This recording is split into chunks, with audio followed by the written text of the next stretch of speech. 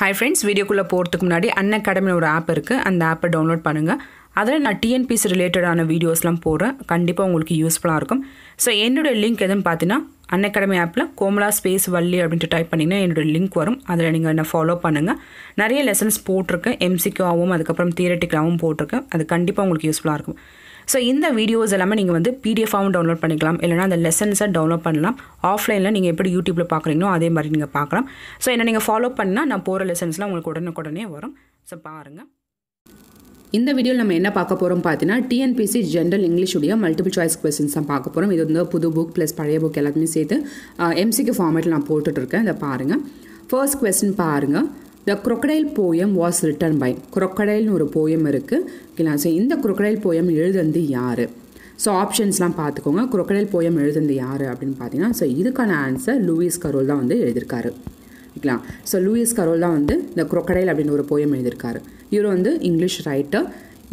இது வந்து எதில் இருக்குது? இந்த crocodile என்ற போயம் எதிலேருந்து எடுத்திருக்காங்க அப்படின்னு பார்த்தீங்கன்னா ஆலிஸ் இன் ஒண்டர்லேண்ட் அப்படின்னு ஒரு புக், அவருடைய ஃபேமஸ் புக்கான லூயிஸ் கரோடைய ஃபேமஸ் புக்கான ஆலிஸ் இன் ஒண்டர்லேண்ட் அப்படின்னு ஒரு புக் இருக்குது. அதுலேருந்து தான் வந்து இந்த crocodile என்ற போயம் வந்து அப்பியர் ஆயிருக்கு. ஓகேங்களா? ஸோ அப்போ லூயிஸ் கரோல் தான் வந்து crocodile என்ற போயம் எழுதியிருக்காரு. அடுத்தா பாருங்கள். A poison tree is written by poison tree வந்து எழுதுனது யார்? ஓகேங்களா? ஸோ இந்த இடத்துல வில்லியம் வேர்ட்ஸ் வந்து வரும். ஓகேங்களா? So A poison tree is written by இதுக்கான ஆன்சர் பார்த்தீங்கன்னா வில்லியம் பிளேக் அவர்கள். ஓகேங்களா? வில்லியம் பிளேக் என்ற ஒரு இங்கிலீஷ் போயட் தான் வந்து இதை எழுதியிருக்காரு. Poison tree. ஓகேங்களா? ஸோ இவர் வந்து வாழ்ந்த காலம் என்ன பார்த்தீங்கன்னா 1757 to 1827 அந்த காலத்தில் வந்து வாழ்ந்திருக்காரு. இவர் வந்து ஒரு இங்கிலீஷ் போயட். அது மட்டும் இல்லாமல் பெயிண்ட்டும் பண்ணுவார். Painter and then print maker கூட.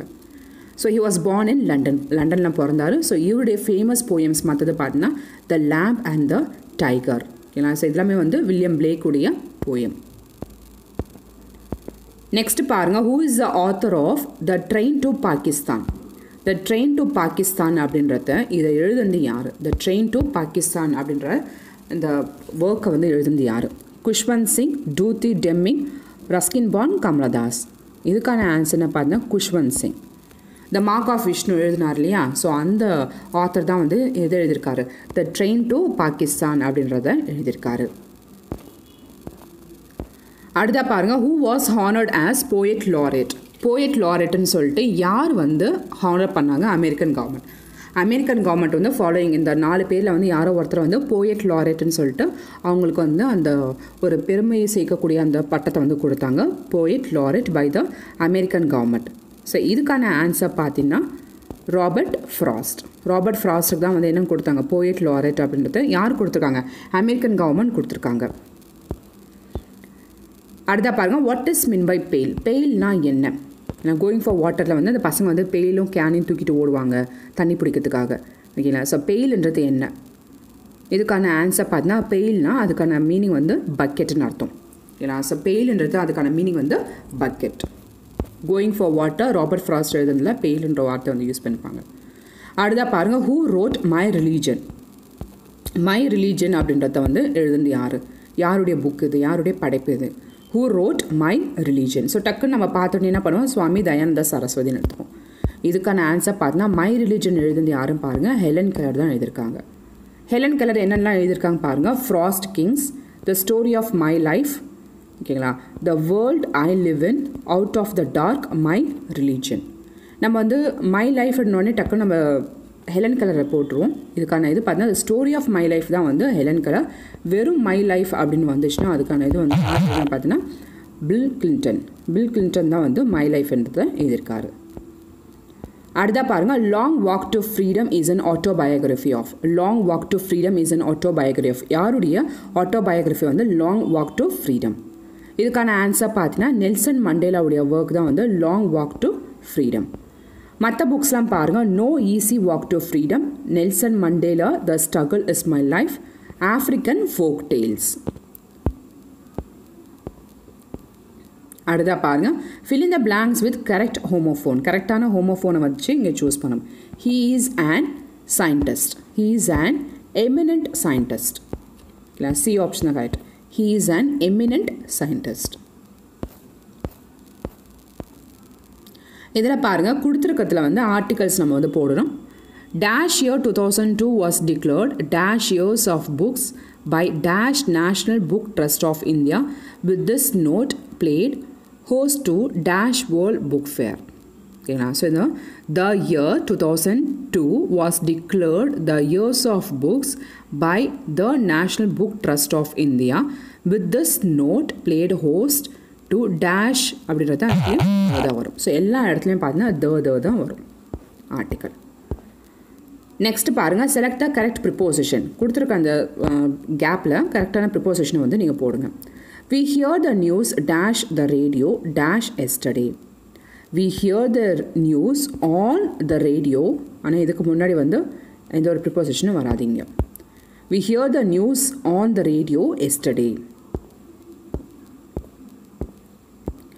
நெக்ஸ்ட் பாருங்க, who said the following lines in the Merchant of Venice. Merchant of Veniceல இந்த வரியை சொன்னது யாரு? Yes, here I tendered it for him in the court. அவருக்கு சார்பாக நான் வந்து கோர்ட்டில் வந்து ப்ரொடியூஸ் பண்ண, நான் இன்னும் த்ரைஸ் அமௌண்ட் கூட கொடுக்குறேன் அப்படின்ட்டு சொல்லுவாங்க. யாருன்னு பார்த்தீங்கன்னா பெசானியா சொல்லுவாங்க. ஏன்னா ஆண்டனியோ தான் வந்து என்ன பண்ணுவாங்க, பெசானியாவுக்கு வந்து கல்யாணத்துக்குன்னு சொல்லிட்டு சர்டன் அமௌண்ட் வந்து கொடுப்பாங்க ஷைலா கிட்ட வந்து வாங்கி. ஓகேங்களா? ஸோ அதனால் பார்த்தீங்கன்னா ஆண்டனியோடைய அந்த கடல் கப்பல் வந்து என்ன ஆகும், அங்கே கடல்லே வந்து இருந்ததால் ஸோ இவரால் ஒரு சர்டன் அமௌண்ட் வந்து அந்த குறிப்பிட்ட காலத்தில் வந்து பே பண்ண முடியாது. அதனால் வந்து என்ன பண்ணுவாங்க, ஸோ பவுண்ட் ஆஃப் ஃப்ளெஷ் வந்து வேணும்னு சொல்லுவாங்க. ஸோ அதுக்கு முறையீடு பண்ணி தான் பெசானியா வந்து நான் வந்து அதுக்கும் ஒரு 3 மடங்குக்கும் அமௌண்ட் தரேன் அப்படின்ட்டு சொல்லி வைப்பாங்க. ஸோ இந்த வார்த்தையை சொன்னது S here I tendered it for him in the court Bassanio. Octavius Caesar யார்? ஆக்டிவஸ் சீசர்ன்றது யார்? Octavius Caesar is cousin of Julius Caesar. Julius சீசருடைய cousin தான் வந்து ஆக்டிவஸ் சீசர். நெக்ஸ்ட் பாருங்க, who among the following return important of being Ernest. இந்த பிளேயை வந்து எழுதுந்து யார்? Important of being ஏர்னஸ்ட்ன்ற இந்த பிளேயை வந்து எழுதுந்து யார்? இதுக்கான ஆன்சர் பார்த்தீங்கன்னா ஆஸ்கர் வைல்டு. ஆஸ்கர் வைல்டு தான் வந்து எழுதியிருக்காரு இம்பார்ட்டன்ட் ஆஃப் பீயிங் ஏர்னஸ்ட். ஓகேங்களா? ஸோ இந்த பிளே இந்த பிளேன்னு சொல்லுவாங்க இல்லையா, ஸோ இப்போ அந்த மர்ச்சன்ட் ஆஃப் வெனிஸ்ன்ற பிளே தான். ஸோ அதுமாதிரி இந்த இம்பார்ட்டன்ட் ஆஃப் பீயிங் ஏர்னஸ்ட்ன்ற பிளே வந்து எழுதுந்து யார் அப்படின்னு பார்த்தீங்கன்னா ஆஸ்கர் வைல்டு. நெக்ஸ்ட் பாருங்க, what is சாருலி age in after the ஸ்ட்ராம். After the ஸ்ட்ராமில் சாருலியுடைய வயசு என்ன? சாருலின்னு ஒரு பொண்ணு கேரக்டர் இருக்கும் இல்லையா, அந்த பொண்ணுடைய வயசு என்ன? ஓகேங்களா? ஸோ அந்த பொண்ணுடைய வயசு என்ன பார்த்தீங்கன்னா 13 வயசு. அந்த கதாபாத்திரத்துடைய வயசு வந்து 13 வயசு. அடுத்த கொஸ்டின் பாருங்கள், 15th one. ஏட்ரம் is made of. ஏட்ரம்ன்றது எதால் ஆனது? Long கேசட்னோ poles, rope, large bucket, all of this. So எல்லாமே சேர்ந்து தான் வந்து என்னன்னு சொல்லுவாங்க, ஏட்ரம்னு சொல்லுவாங்க. ஓகேங்களா? ஸோ ஒரு பெரிய புட்டுக்கடை மாதிரி இருக்கும், அதுக்கப்புறம் அதில் வந்து ரோப் இருக்கும், பெருசாக அப்படி பூல் மாதிரி இருக்கும். இந்த இடத்துல வந்து என்ன பண்ணுவாங்க, ஒரு நபர் வந்து இப்படி தண்ணி இப்படி உள்ளே ப்ரெஸ் பண்ணிட்டு அப்படியே அவங்க வந்து அப்படி பின்னாடி இழுத்துட்டு போவாங்க. அப்படி இருக்கும்போது இந்த பக்கெட்டில் இந்த தண்ணியெலாம் வந்து என்ன ஆகும், வெளியே வரும். ஓகேங்களா? So ஏட்டம் is made up of all of this. So all the friends, இதோடைய கண்டினியூவேஷன் நம்ம இன்னொரு வீடியோவில் நம்ம பார்ப்போம். So thank you. இந்த லெசன் உங்களுக்கு பிடிச்சிருந்துச்சுன்னா, இந்த வீடியோ உங்களுக்கு பிடிச்சினா என்னோட சேனலுக்கு சப்ஸ்கிரைப் பண்ணுங்கள். அன்அகாடமியில் நிறைய வீடியோஸ் போட்டுட்ருக்கேன், பாருங்கள். கண்டிப்பாக உங்களுக்கு யூஸ்ஃபுல்லாக இருக்கும். தேங்க்யூ, நன்றி.